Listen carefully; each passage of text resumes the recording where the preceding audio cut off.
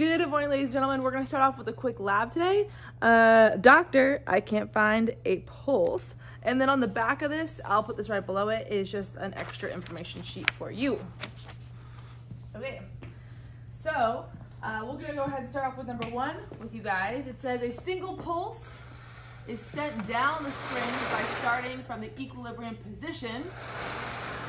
So here's our equilibrium position. Snapping the end of the spring in one direction and returning it back to the equilibrium position. Practice sending pulses from both sides. Go ahead, William. One more. Okay, and I'll go. Okay. Cool. Really good? Okay. It's fun. With one partner holding their end, so it won't move, that's you, the other should send a pulse by snapping their hand to the right. So the right is going to be that side, right? Yep. Okay. What side does the reflect return on? Okay, now boys and girls, you're going to be keeping track of this in your lab sheet. So do that again. It comes down on this side. Looks like it. What does it look? Which direction does it come back on? So when I go to the right, it comes back on. Okay, repeat by snapping it to the left. What side does the reflected return? This is number 3. Yeah. So left. Okay, now. Okay, you got that? All right, so now loop the string through a couple of coils at the end of the string, like Mr. Boykin's doing right there. With one person holding the end of the spring instead of the spring. So we're not holding it fixed over there. Now the spring can move a little bit, right? Yep. Okay. So it says by snapping to the right, what side does it reflect on? So again, whoa, that was big. That was a big. Do you see that? I did. Okay. What side does it come back on? Okay, I'm gonna go left.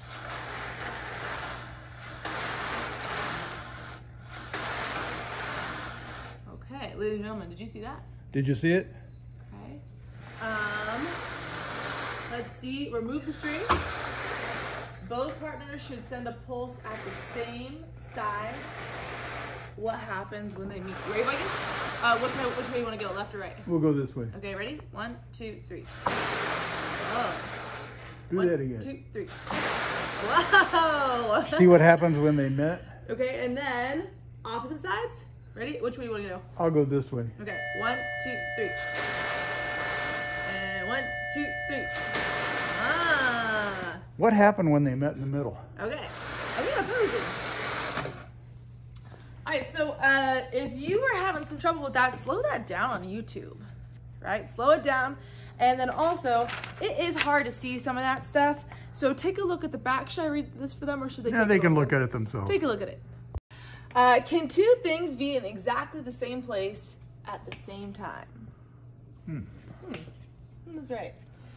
Two waves can occupy the same point in space at the same time. This is called interference. Now hold up. Can two things occupy the same point at the same time? No. Oh, the answer is no. No. Something's got to move. However, waves are different.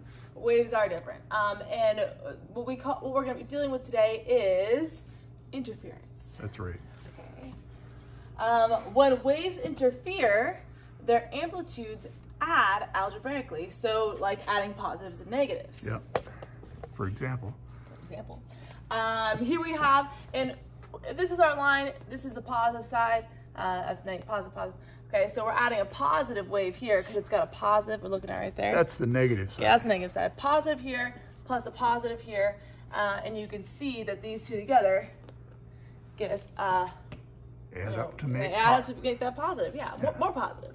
Okay, now let's talk about destructive.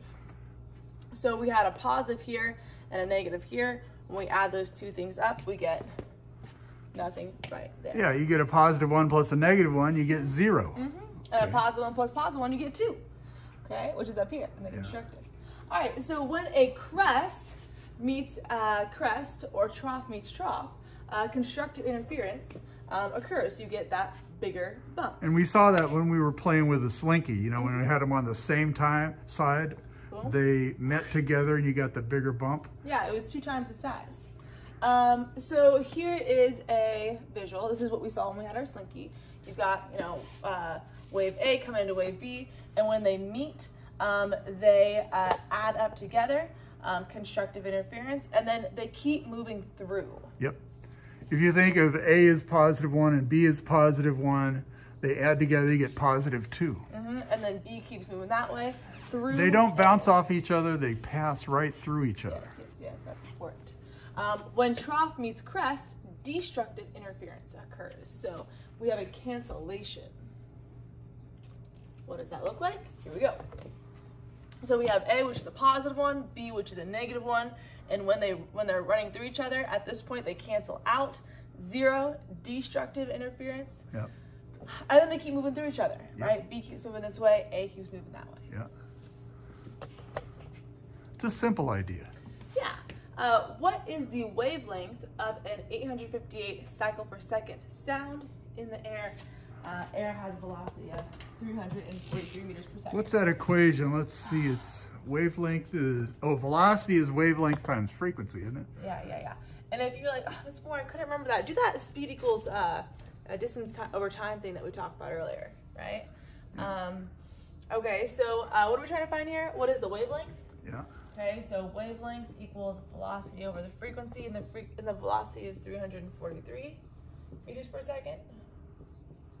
And our frequency is 858 cycles per second. Yep. Okay, there we go. Let's go ahead and find this wavelength. 343 divided by 858, and I get 0.4? 0.4 meters. 0.4 meters. Okay.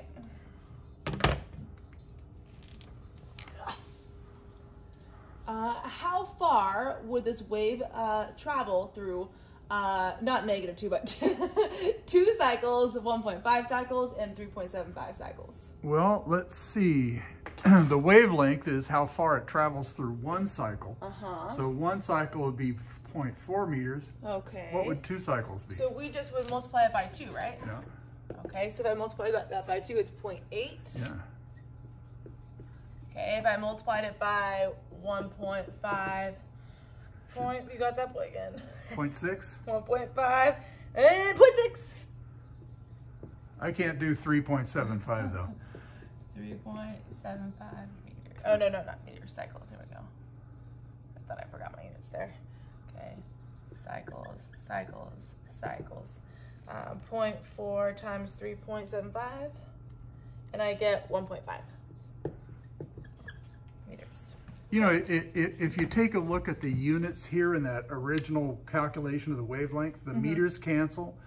Excuse me, the seconds cancel, and you get meters per cycle. Oh, yeah. So that's 0.4 meters per cycle. For one cycle. Yeah. Right? Yeah. Okay, and then these cancel right here, and you get meters. I like that. I'm glad you pointed that out. Okay, so what does that mean? Well, here's a meter stick, right? So it's traveling. It would travel from here to here in 2 cycles. 2 cycles, and 1.5 cycles. It would travel from here to, where's the 6? Here we go. Right there, 6, right there. Yeah. Right? A little bit less than 2. And then for 3.75 cycles, it would be this plus another half. Another half, that's right. So that's how far it would travel. 2-point sources of waves produce a pattern of constructive and destructive interference in the space around them. That means that if you have a speaker over here and a speaker over here, they're going to be they're going to be giving off sound waves, right? And what determines whether or not you hear that music or not? Yep. Right, what is loud or not as loud? Do we have that FET simulation up? Oh, is that on this one? It is. Thank you.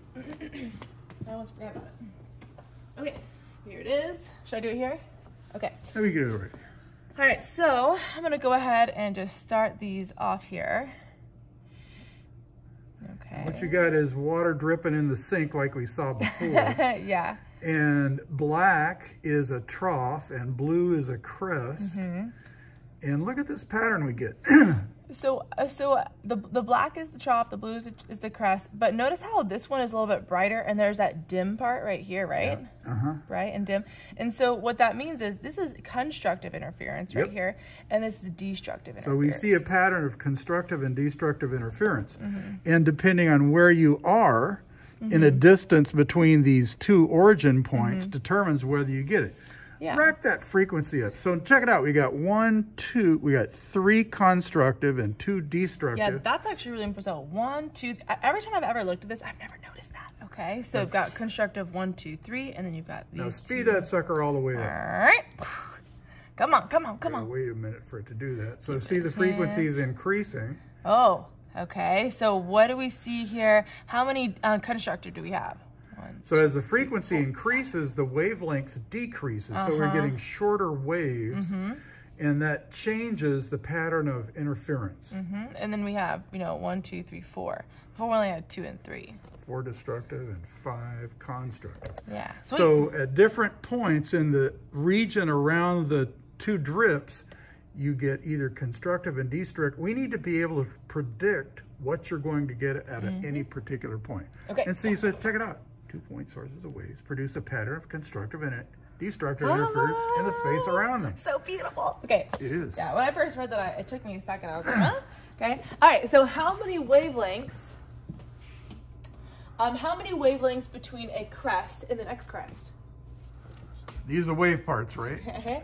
Well, between the crest and the next crest, it's just One one wavelength. wavelength, right? Okay, so how many wavelengths between a crest and the next trough? Think about it. Visualize. Go back. Oh, it's back. Yeah. So crest, this is the crest, and the next trough will be down here, so it's Half a wavelength.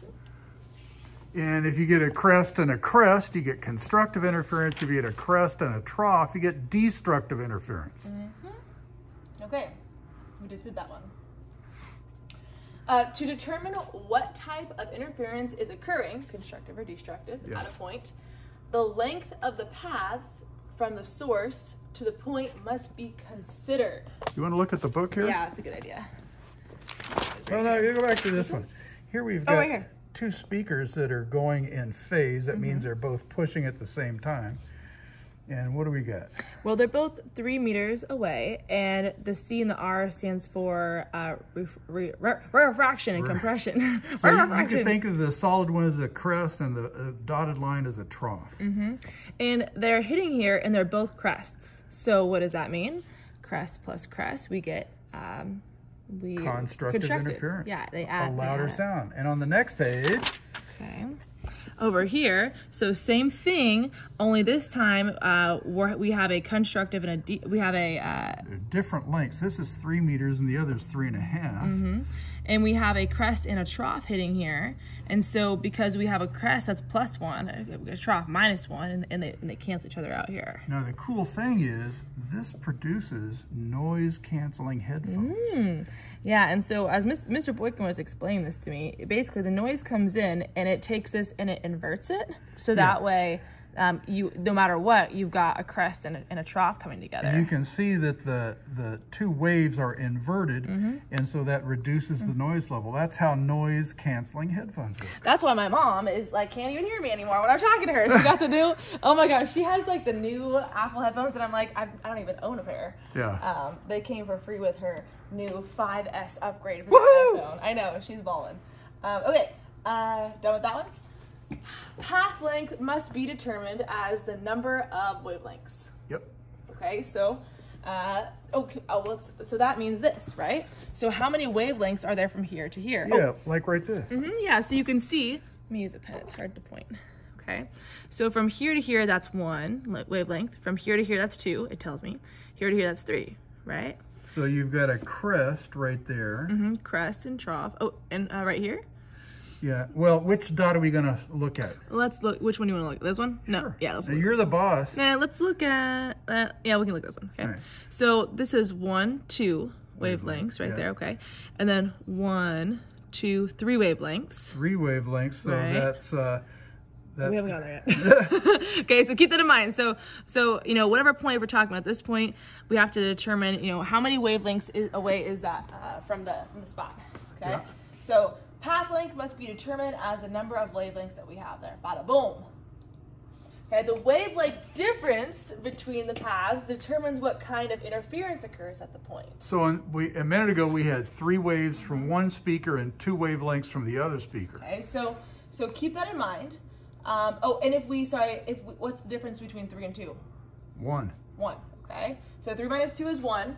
Constructive interference occurs when the difference in path lengths is 0, 1, 2, or 3. An integer wavelengths. amount. Mm-hmm. And so what we had at that spot that she was showing us was constructive interference. Yeah, because we've got 1, 2 wavelengths here. We've got 1, 2, 3 wavelengths right here. 3 minus 2 is 1. Yep. And well, it's so those red dots are constructive interference. What are those yellow dots going to be? So let's take a look at this one. So this is 1, 2, 2.5. Yep. Right there. Okay. So then we're gonna go 1, 2, 3. Right. Yep. What's the difference between those? 3 minus 2.5. That's half, right? Yeah. And that's gonna be destructive interference because the difference in the path lengths there is half of a wavelength. Or 3, 1.5, 2.5, but it was 3 half. halves, 6, 7 halves, 5 halves, 7 halves. 3/2, 5/2. That's right. Okay. And so that's how you can figure out whether or not you're going to hear a loud sound or not. Yeah. Okay. Here's your homework today. I want you guys to read page 457 to 459. So starting here. Okay. Starting with some of the stuff we talked about. Okay, reading over through here with the noise canceling, and be sure to check out this. Yeah, see if you can figure this. Well, it's very clearly explained. What you've got is you've got a triangle here. You've got one speaker here, one speaker here. You got this distance, you got this distance, and what is this guy going to hear? Well, you're going to need to find this. Isn't that Thag's theorem? Yeah. What's gonna be the difference between the wavelengths from here to there? How many wavelength difference? So. Yeah. So that's your assignment. And then you're also going to do page 475, number 3. All right.